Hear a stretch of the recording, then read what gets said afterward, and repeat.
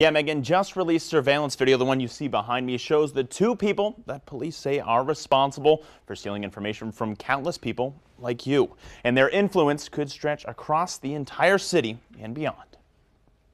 People aren't shocked. It's not really a big surprise. There's a lot of that stuff going on around town. But they're angry. I don't know if I'd be talking. I'd probably be swinging. As much losers as these guys are, they're very sophisticated, and if they put their time into doing something productive, we could probably go further as a country. Check out this surveillance video. And they're really victimizing people that are using these ATMs. Police say the man you see here is sliding this credit card skimmer on the ATM at this convenience store at the corner of Carlisle and Candelaria, while the woman blocks him from view. I think that's pretty crazy because at any time I could have been, withdrawing my funds from here and not even knowing that it was being scammed. But these potential thieves are using something different. Yeah, and this skimmer's quite a complicated device. While you slide your card into this slot, it reads your magnetic strip. At the same time, there's a camera in the bottom of this slot that looks down and takes your card number. And if this skimmer looks familiar, there's a reason for that. It's exactly the same skimmers we showed you 11 months ago that police say thieves installed in Santa Fe. Back then, more than 100 people had their info stolen.